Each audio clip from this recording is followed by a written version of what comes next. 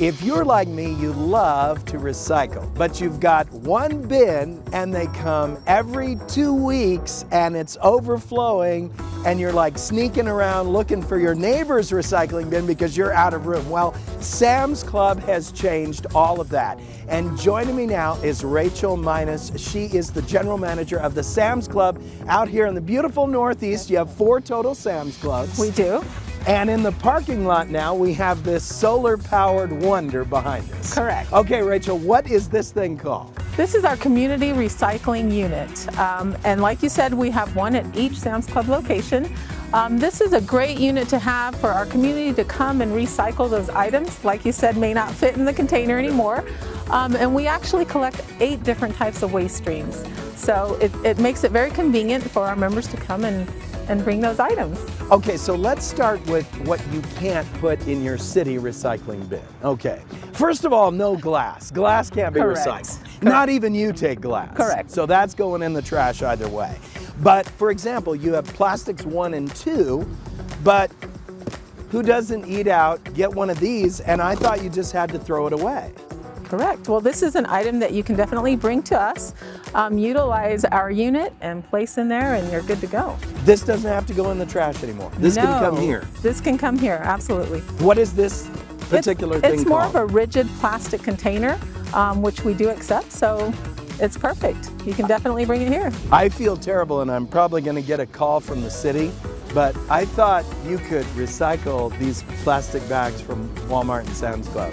Well, actually, this is one of the items that we do get quite frequently here. So sometimes you just don't know what to do with all those extra grocery bags. So this is a great way for our members to bring this, and it helps our community. Regeneration is what Sam's and Walmart are working to do, and so this is just a great way to help our community. So technically, these can't go in a regular recycling bin. Correct. Oops. Okay, let's keep going. What about metal pans like this? Metal pans, aluminum, canned sodas, energy drink cans, you can definitely bring those. You just utilize our aluminum door when you come, drop it off in there, and you're good to go. Okay, so when you step up to the recycling thing, you take out your cell phone. Can you walk us through the steps? Sure, absolutely. So you just take your cell phone, you scan the QR code that's conveniently located on the front of the unit.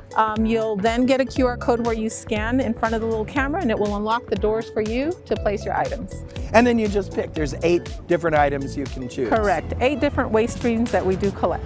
Now, once you put the stuff in, I think some people wonder, do they really recycle my stuff that I put in there? What does Sam's Club do with that stuff? So the great thing is that since we launched in 2023, we have collected 53,000 pounds of recyclable items, and a lot of that packaging, a lot of that waste goes back into packaging for Sam's Club and Walmart items. So it really is you.